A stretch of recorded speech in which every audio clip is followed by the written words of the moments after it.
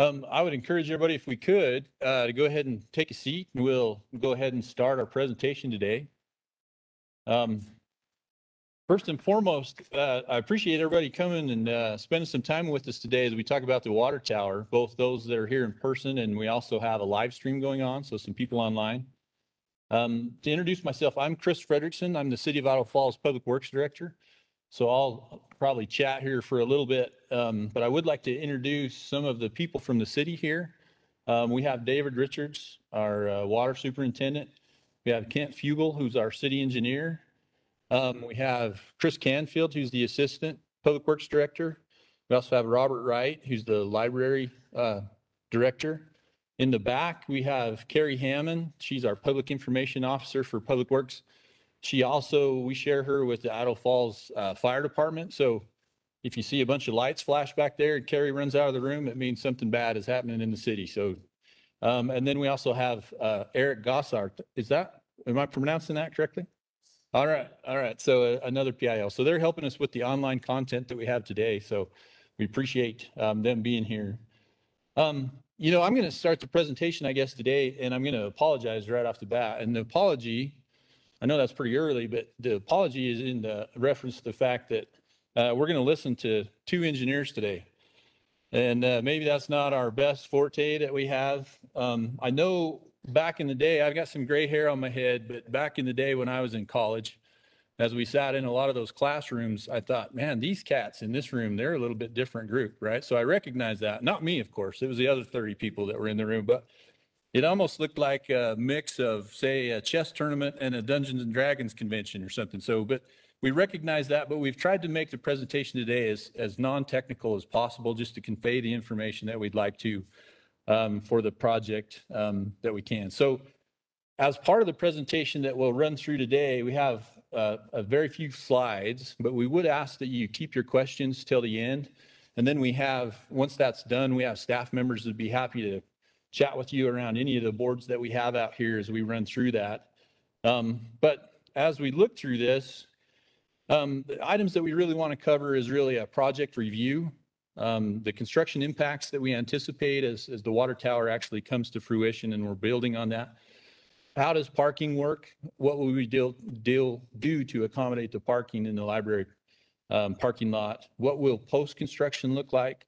And then also, if you're interested in the process in itself, how's the best way to continue to stay informed? So those are kind of the key issues that we want to talk about. But before I turn the time over to Dave, I do want to just touch on a few issues. You as a user of our water system really have an understanding that every morning when we walk out to that sink, we flip the tap on and water comes out, right? That's the intent.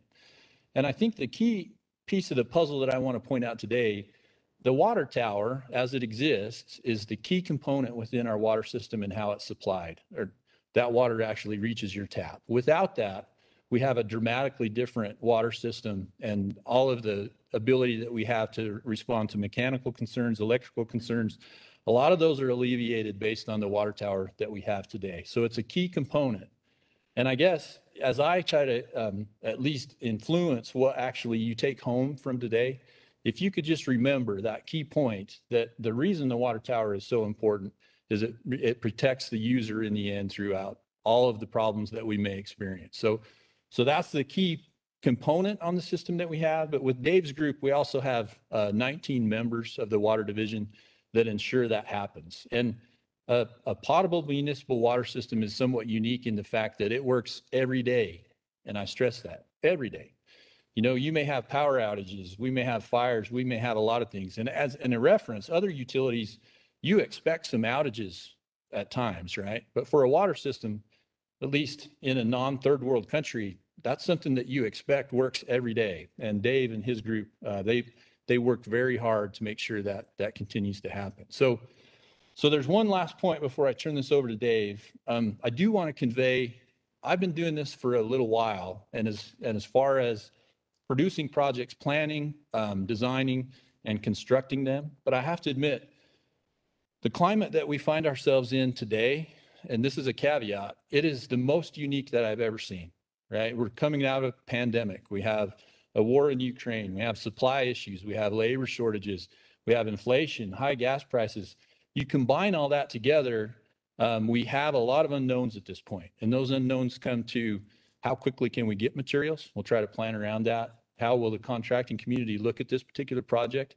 And in the end, how will it cost, right? How much will it cost? And so those are kind of the key points that I just wanted to mention before we turn this over to Dave. But I've kind of taken enough time. So here's Dave Richards with the presentation. Not only do you have multiple engineers, you have engineers of varying height. So I'm a little bit more diminutive than my boss is. So can everyone hear me okay? All right. I just want to thank all of you for coming today, and those of you that are online as well that have logged in to watch this presentation. It may be a little difficult to see some of the text and everything up on the slides, but bear in mind that we have boards that are created on the side that you can, once the presentation is over, you can go and have staff answer questions and see what that text may say. And for those online, as soon as the presentation is complete, the online portion will be cut. We have to do a hard cut on that as we go around the room and answer questions for those that are in person. Okay, project overview. The existing water tower that we have is completed in 1937, making it this year turns 85 years old. It currently holds 500,000 gallons, 500,000 gallons. Its total height is 185 feet. Now, the purpose of the elevated tower of storing water up there is to supply pressure to the water system. That pressure helps us keep contaminants out of our water system. It helps in times of emergency. It helps when fire flows are needed, as you see a picture there of a fireman spraying water. Supplies us with a lot of things other than just water to your tap. The issues that we've got with the current tower, as you can see with the pictures on the bottom, the paint is failing. The piping inside the water tower is deteriorating. And the foundations underneath each one of the legs are crumbling, or they're beginning to show signs of wear and tear. And these are just some of the items that, probably the larger items, that have created the need for the elevated water tower to be replaced. One of the big ones is the elevated tower. Well, one of the big reasons we have it also, I'd like to add, is chlorination purposes. When we add chlorine to our water, this gives the bowl that the water circulates in, gives time for the chlorine to react with the water. So the new tower, the type that we've settled on is shown and kind of depicted in a picture. This is an existing tower from South Carolina. It is called a composite tower. The reason it was selected is overall use and operation and maintenance costs are a lot lower with a tower of this type than the other towers that we can build within our seismic zone area. Now, the design plans are still being completed right now. We have engineers that are working on designs, so more information about the design will be coming later as we get closer and ready for bid. Funding. The Water Division in 2015 created a water facility plan. That facility plan identified this replacement as a project need and also designed rate cases along with all of our other projects as well. And rates have been adjusted over the last 5-6 years in order to generate money to fund this project, so that the city can fund this in-house without the need for additional funding from other sources. If we are able to find funding from other sources, even better. Updated timeline. The timeline, we started this process in fall of 2019. We began site selection, and that's proceeded until just recently here in winter 2021, which is when the library board offered the southeast corner of their parking lot to the city and voted on it, allowing the city to move the elevated tower to that location. In April 2020 through fall of 2022, the engineering design was begun and will be complete this fall. Fall 2022 through 2024, we anticipate bidding the project and having construction occupy that 2-year window. Then once the new elevated tower is operational, complete and operational, we will then be able to drain the existing water tower and to remove it from service. Construction impacts. We all know that construction, it's an interesting beast. We are going to shortlist a number of contractors that do this kind of work. There's just a handful in the United States. And there's going to be some probably negotiations with those contractors as the project gets underway. Of course, with construction, we do know that there will be noise. With heavy machinery, there will be dust that's kicked up. We can have the contractor do their best to keep that ground wet and keep dust from getting stirred up in the wind.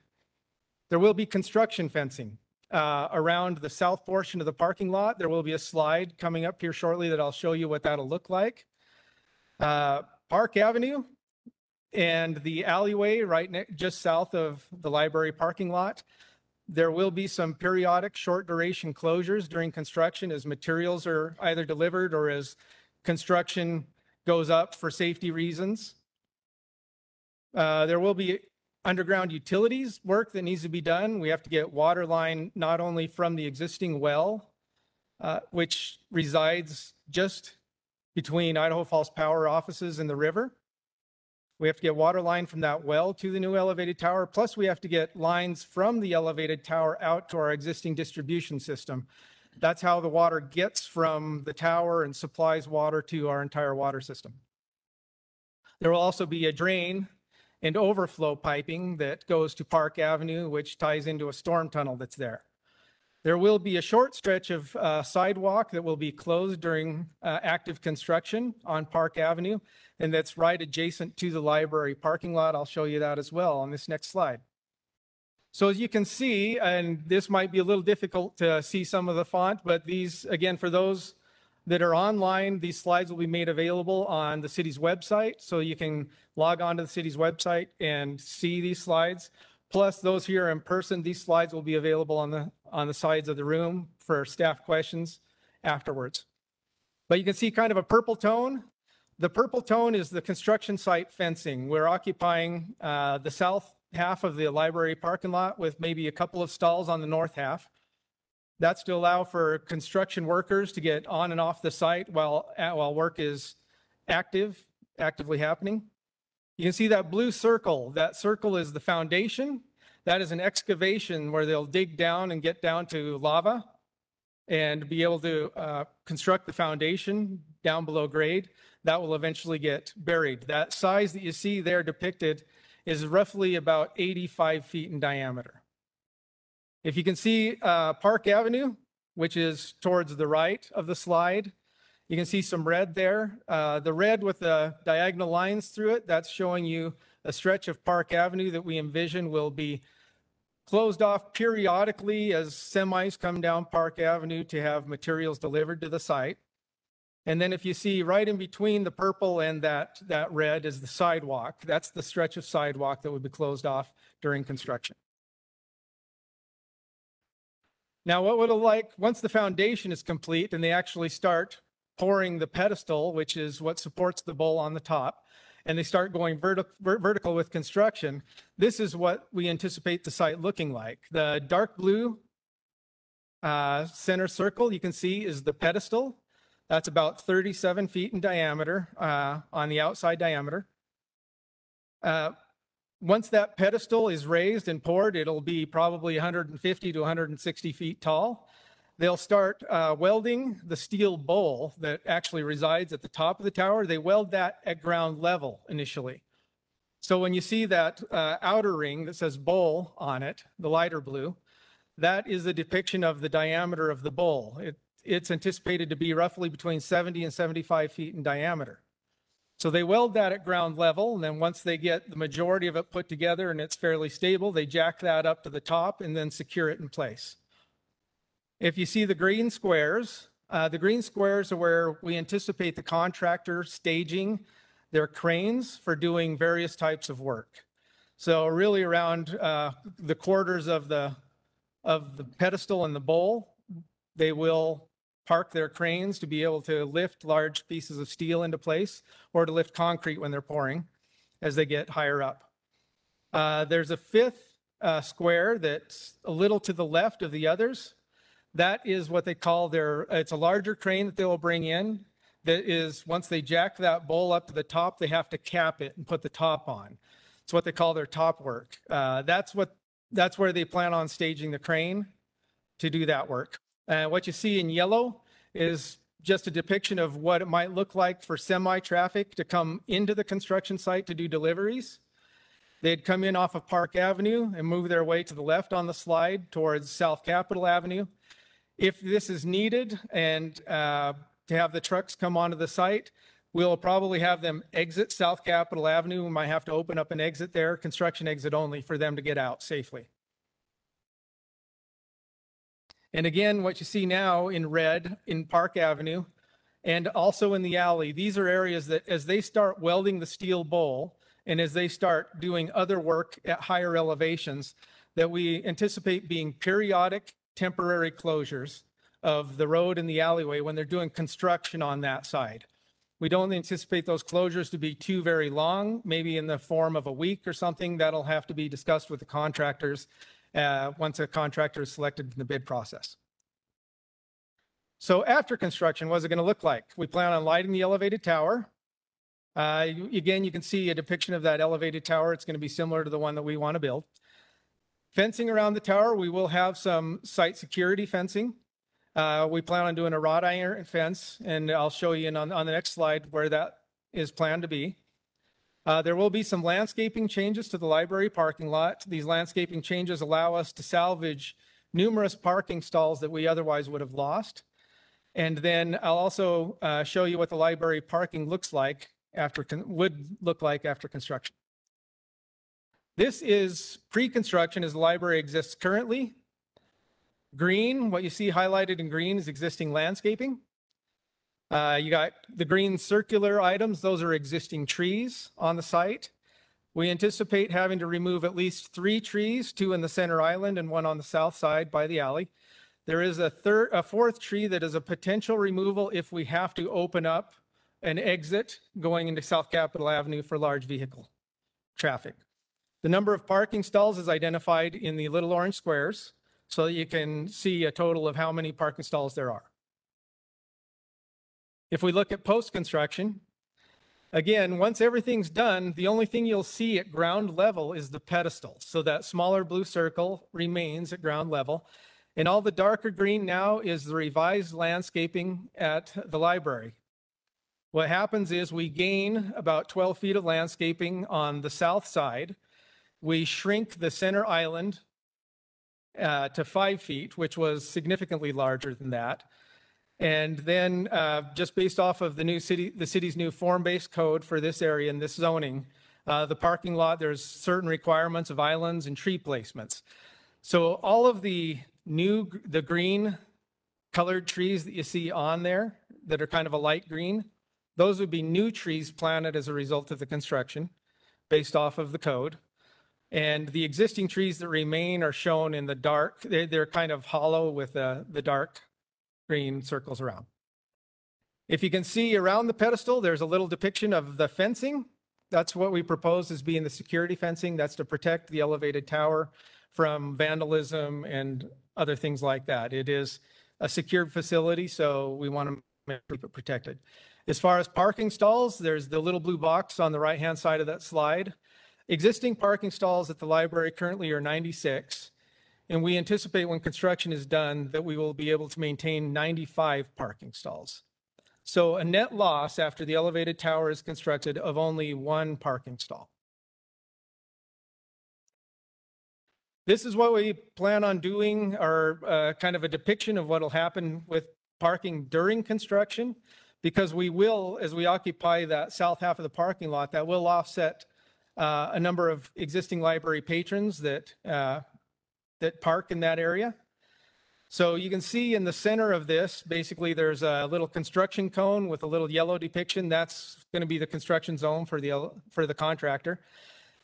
Green that you can see with the P's on it, those are parking lots that are publicly maintained parking lots that we anticipate being able to share with library patrons during construction. That includes, we lose, I think it was 85 stalls thereabout during construction. no, I'm sorry, 58. I'm a little dyslexic today. I had to transpose my numbers. So we lose 58 stalls. Those public parking stalls, there's 331 stalls. We hope to share those with local businesses, but allow library patrons to use those. The orange ones that you see, those are public parking lots, but we'd like to keep those limited to library patrons during off-business hours so that the businesses that are closest to those can still occupy those for their customers. The public parking in green that you can see, there's 331 total stalls that have been identified. The limited stalls after business hours is 246. So we believe that the offset library patrons will have room to park. And we are looking at maybe some with help from the library. As you can see, there's a golf cart little image on the map here. Those golf carts, these locations may be subject to change a little bit, but we hope to have perhaps a little bit of a library shuttle system from some of these remote parking stalls for perhaps mothers with small children or something like that that would like to park in a certain area and just have employees from the library bring a golf cart around, pick them up, shuttle them over to the library, and then bring them back to their cars when they are done at the library. So that is pretty much the extent of the presentation. We want to make sure that everyone can stay informed. The best way to stay informed, go to the city's website. You can see the arrow right there on the Stay Informed button. You can click on that and receive alerts and notifications from the city, from the PIOs as information goes out. That's the best way, one of the best ways to stay involved. There's also, the city's got Instagram, Facebook, Twitter, YouTube, postings that go on all the time from our public information officers. You can go on and follow the city on those. Also, we'll be providing more information as this project proceeds through local media outlets, whether that be through radio, print, or television ads. Also, on every one of the posters that you see on here, and for those that are online, if they can go onto the city's website, there is this QR code. You take your smartphone, you open up your camera, hold it up to that QR code, the camera will automatically pull up a link. You select that link off of your camera and it'll take you right to the city's website for the Water Tower webpage. Now, this is just the first of two meetings that we are going to have. The next one will be Wednesday, May 18th, and it'll be an evening meeting. We did this on purpose so that those that can come during the middle of the day are invited to come to this one.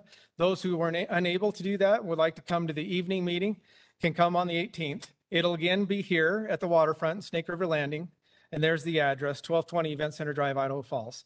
And it again will be live streamed. So we'd like to thank you again.